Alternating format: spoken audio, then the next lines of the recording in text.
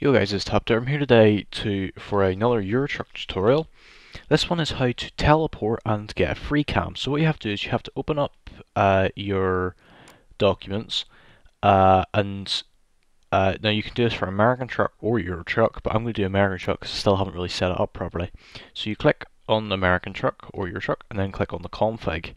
Then you need to find one that's called G_developer.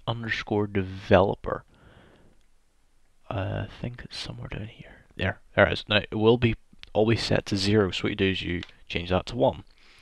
Then you have to find G_console, which is there, and put that to 1. You can use the minicon if you want. Then what you do is you press X, save, and then that's that. So let's go into American Truck. This will be a minute, so I'll just cut it here. So we're here in American Truck. Again, still works for Eurotruck, same game pretty much. Same engine, same everything, just different map. So, load please.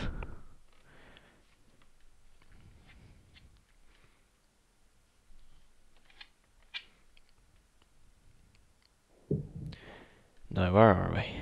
We are in Elko.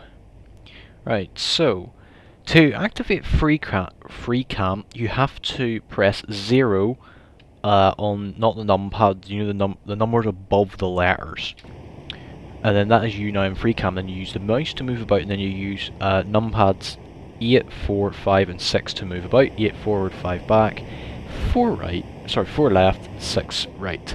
And then how you speed this up or slow it down is with the scroll wheel. So if you scroll it down the way, it makes it slower, and fast you go.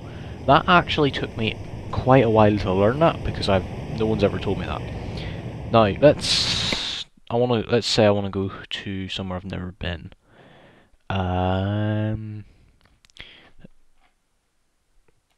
Okay, right. I know I've been here once, but there's no garage. So let's go to Grand Canyon Village. Okay.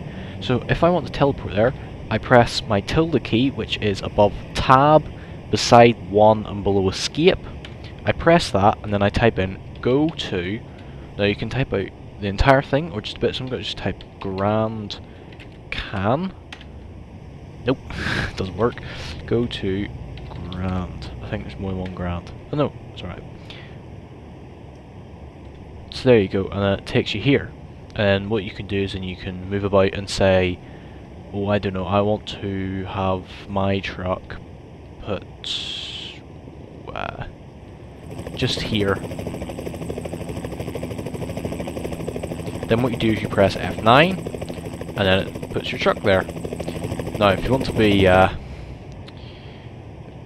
quite fancy, you can put it there, and you can have some like extreme photography in the Grand Canyon or something.